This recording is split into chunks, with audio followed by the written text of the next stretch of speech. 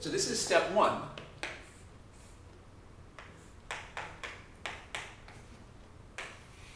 This is our intermediate.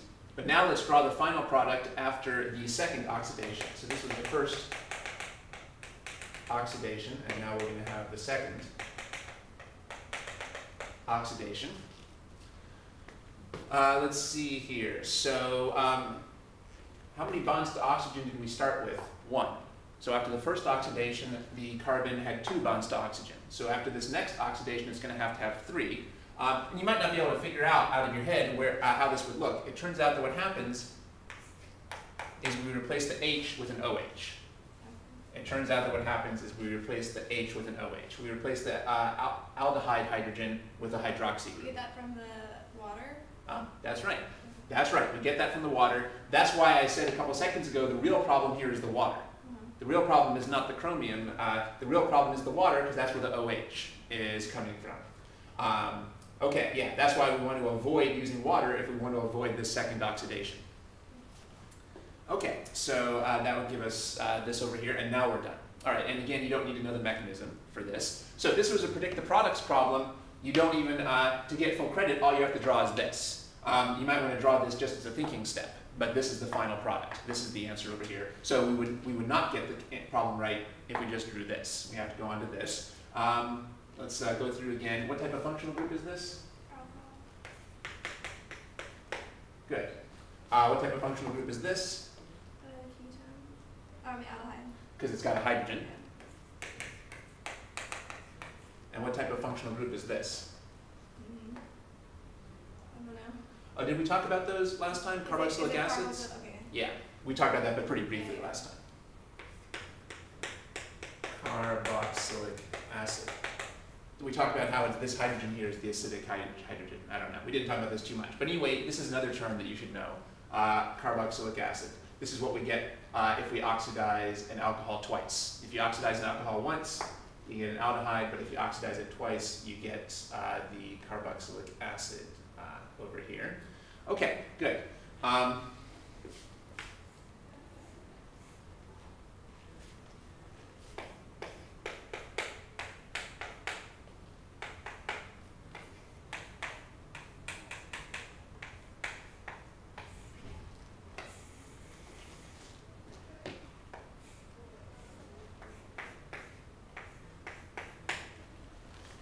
Whereas if we use PCC in this solvent, we would get this, which is the aldehyde.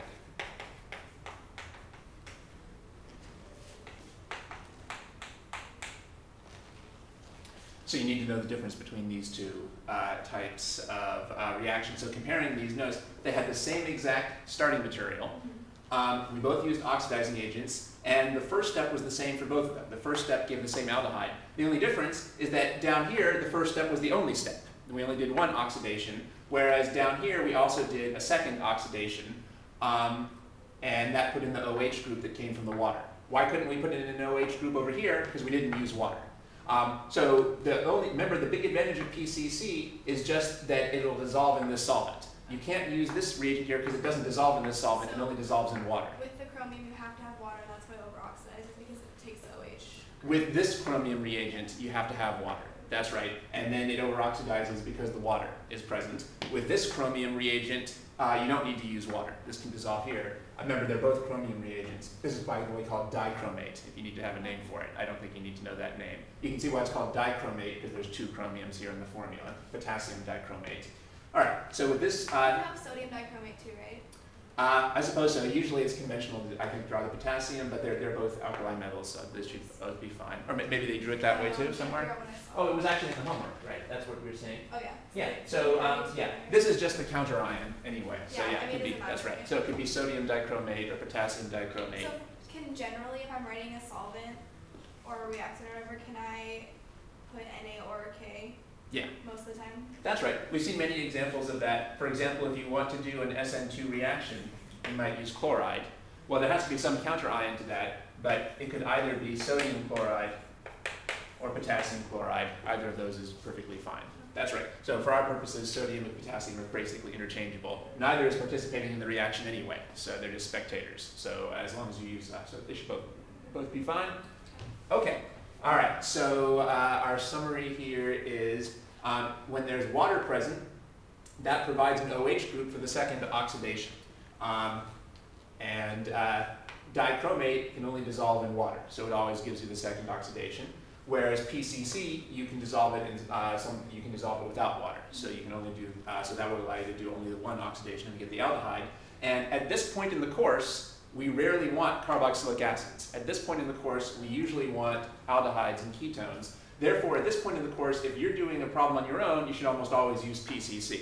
If you're coming up with your reagents on your own, you should almost always use PCC, because we usually want a aldehyde or a ketone. But you still need to know about this if the problem introduces it, to go over the overoxidation problem over there. All right, one other thing to notice here, why were we able to oxidize this? Well, remember, in order to form a new bond to oxygen, you have to break one of the carbon's bonds. And what you break is a carbon-hydrogen bond. Well, we broke this carbon-hydrogen bond, right? So that's the same pattern we saw here. In order to oxidize the first time, we broke this carbon-hydrogen bond. And then in order to oxidize the second time, we broke this carbon-hydrogen bond. Any oxidation, you need to be able to break a carbon-hydrogen bond. Okay, good.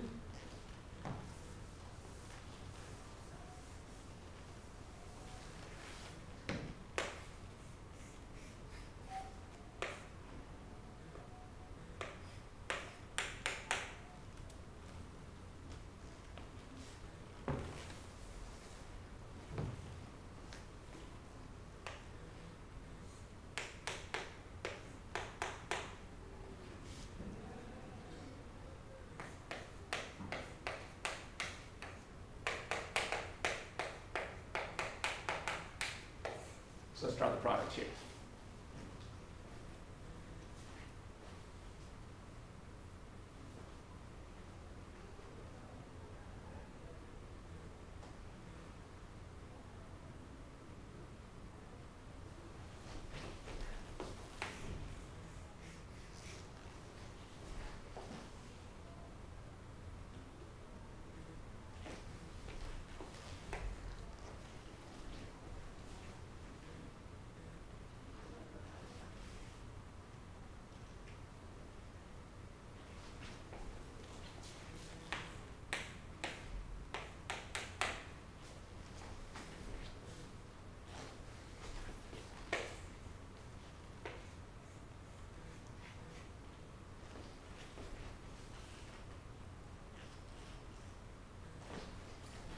Good. That's a really good way to draw it. Okay, so we know we have chromium, that's an oxidizing agent. First we break this carbon-hydrogen bond to oxidize to here, but because we're in the presence of water, we're going to then oxidize again by breaking this carbon-hydrogen bond, and the water contributes the OH. And that gives us this carboxylic acid functional group down here. If this was just predict the product, you could get full credit if you just drew this picture, but it's really better to go through this picture so that you really understand what you're doing here. Now, how about if we'd used PCC without water? You want to stop with the first product? Yeah, PCC without water, we would stop here. And usually that's what you would have wanted. So this might have been a mistake on the part of the student there. Now, there's something else that's important to see here.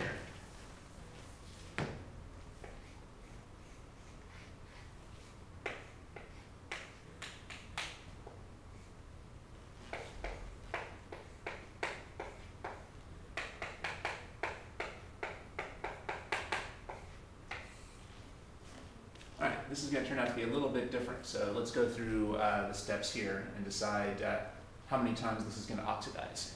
You probably can only oxidize once, right? And that's because? Because of the amount of hydrogens. Oh, all right, that wasn't too tricky. Okay, that's right. Every time we oxidize, we have to break a carbon-hydrogen bond, but we only started with one carbon-hydrogen bond here.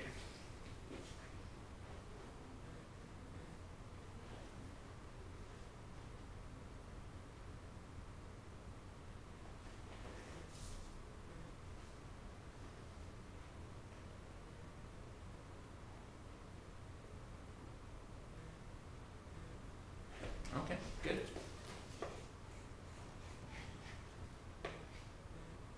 So here's the skeleton. Here's the alcohol carbon. We're going to break this carbon-hydrogen bond and oxidize it. What's the name of this functional group? Which one?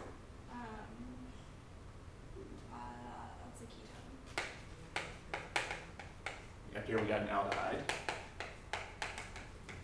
A ketone carbon is attached to 2 carbon chains. An aldehyde only has 1 carbon chain. We started here with the alcohol. These are names that are good to know, or important to know.